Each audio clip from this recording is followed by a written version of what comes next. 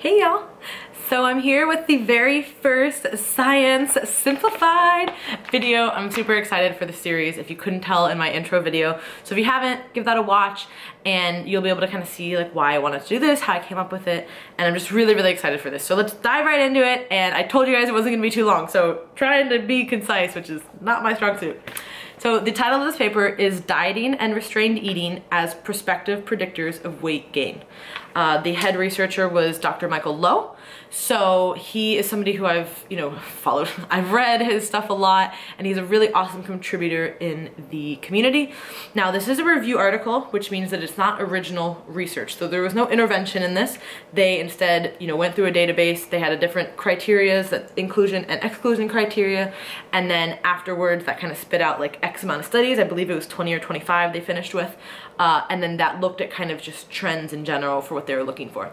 So I wanted to start with the review because it kind of gives like that perspective to you guys, and this is a really cool way to see trends again. And it doesn't mean, because sometimes you can have a study and then something won't happen, and then because of the group, and then another study you'll see the complete opposite result and you're like, what? So maybe if you don't just compare 2 studies and you compare 20, maybe you'll be able to kind of sift through better trends that way. So this again is a review article. It is not original research, but I think this is still awesome to talk about. So I will talk about review articles within this series too.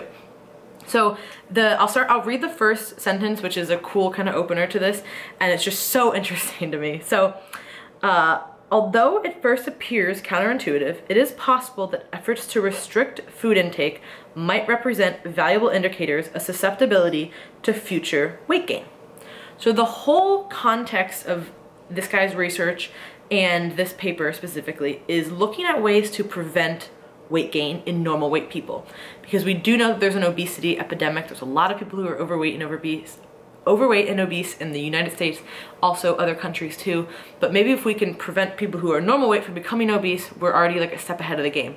So they're trying to look at predictors of how to prevent that essentially. So really cool research. I think it's awesome because we need more people like this, because we definitely need to figure out more sustainable ways to keep weight off.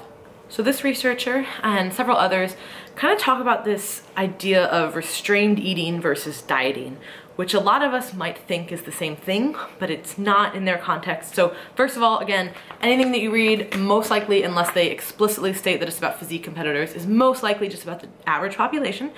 And for this example, they're looking at different questionnaires and self-report things, and just kind of just normal people. So when they say things like restraint, they don't necessarily mean like 5 foods and asparagus out of a bag. They mean just general healthy behaviors. Okay, there's cupcakes at work, I don't have to have a cupcake every day. Or if I eat a little bit more tonight, I might eat a little bit less tomorrow. Just kind of healthy food behaviors, and just in general restraint, which is a lot of times viewed negatively in our group. But in this case, if you are constantly restraining food choices, I believe they refer to them at some point in the paper as more like Weight Watchers, versus somebody who's a chronic dieter. So you're dieting and then you're down, and then I'm gonna stop dieting, then you're back up, and you're down again. So they were trying to look at it in that sense. So they seem kind of very similar, but they are a little bit different with the nuances of how they are applied in the research. So if you do go and read this paper, you will see that, and it's kind of like, oh, this is kind of confusing, and this guy talks about this a ton. So it does seem a little bit counterintuitive, and a little bit kind of clashing, but it does make more sense as you read along. But so think of restraint as just kind of like this restriction and like a Weight Watchers type mentality. So what they're trying to say is these people may be they might know that they're predisposed to being heavier, so they try to just constantly restrain their eating so they don't become overweight, versus the chronic dieting, which may be more up and down in nature. But they used a bunch of different analyses for this, but they looked at a few different types of restraint measurements. So part of the inclusion versus exclusion criteria is that you had to either have one of these 3 restraint questionnaires, which were the Revised Restraint Scale, 3-Factor Eating Questionnaire, which I used in my research, and the Dutch Eating Behaviors Questionnaire. So that was the restraint side of it. And then for the dieting side, they either asked, are you currently dieting, or were you dieting in the past year, things of that nature.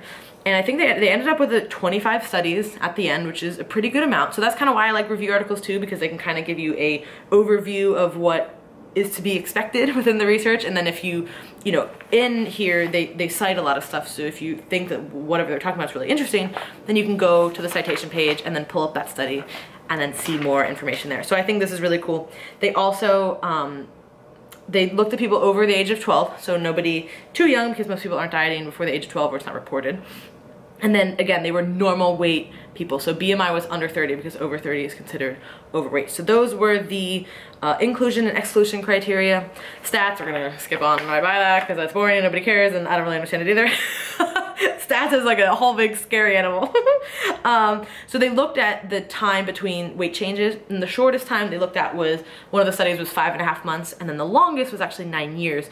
But for most of the research, it was about a year-long period where they looked at weight changes over time. So that's a pretty substantial amount of time. And one of the results they found was that, with the exception of one study, there was no significant change in weight, and all studies reported average weight gain, which kind of goes along with these trends that we talked about, people gain weight over time. They looked at different analyses and different like types of the restraint and the dieting behaviors.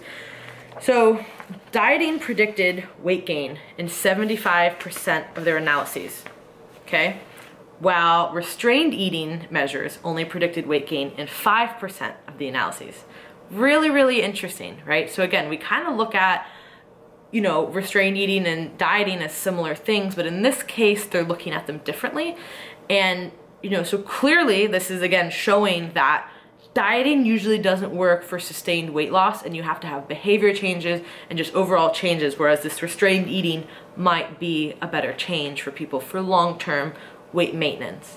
So I remembered where I saw the Weight Watchers things. This was at the end. So one of the hypotheses as to why this worked was that restrained eaters are perhaps Weight Watchers, whereas they're concerned with food intake and they try to limit it, particularly just energy-dense foods, and they're not necessarily considered to be on a diet.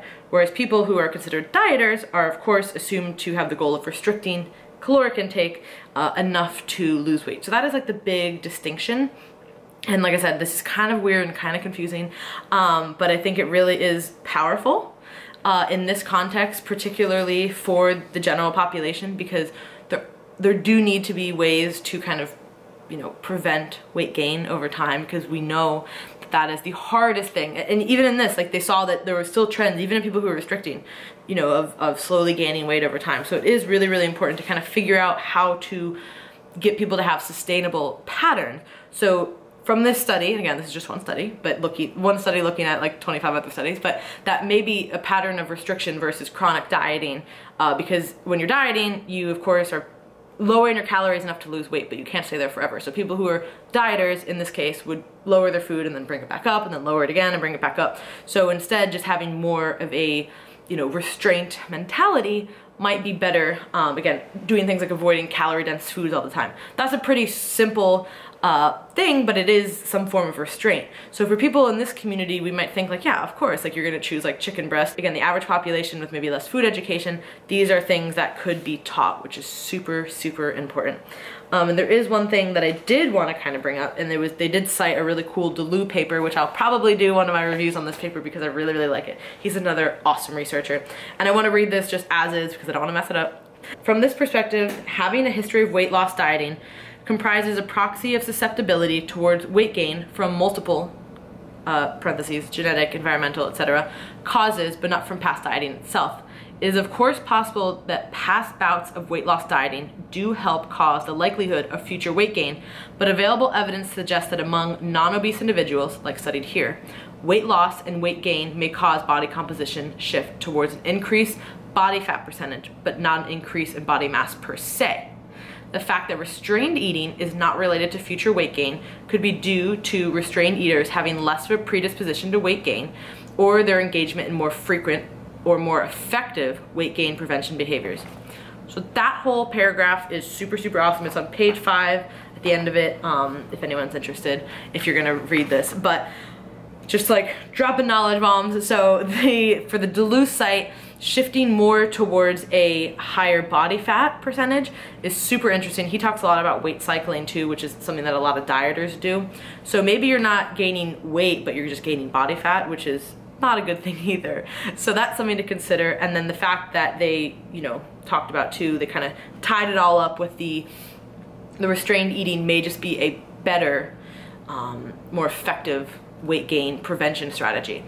So again, you guys, this is a review article looking at a whole bunch of different stuff with just an average population. So this was the first one that I wanted to look at because I was rereading it, and I think that it does have, you know, some application to our community, and I think it's most important not just for competitors but just for like everyday living and everyday suggestions that maybe you guys give to people. So hopefully this was cool. This is the very first Science Simplified. Like I said, I will put below the description for the citation so that you can look it up, and whether it's open access, I can't remember. I had this on my computer for a really long time, so I just printed it off.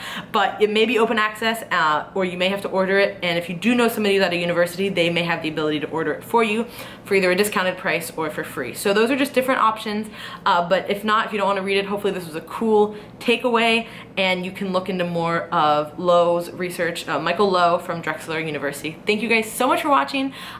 Please thumbs up if you liked it, and just comment below. I love to hear you guys' feedback, so thank you so much.